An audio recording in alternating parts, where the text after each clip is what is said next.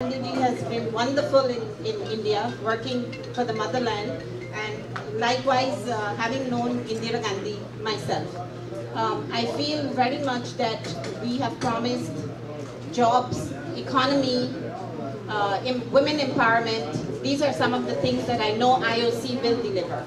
Women empowerment, women empowerment, facilities of women, poverty, solving all the issues of poverty, education, the poor, dealing with the poverty in India, and right now we needed to be heard, our voices needed to be heard, and we need to work very, very hard. Thank you.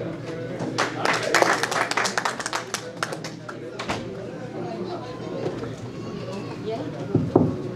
Anyone who wants to talk, please.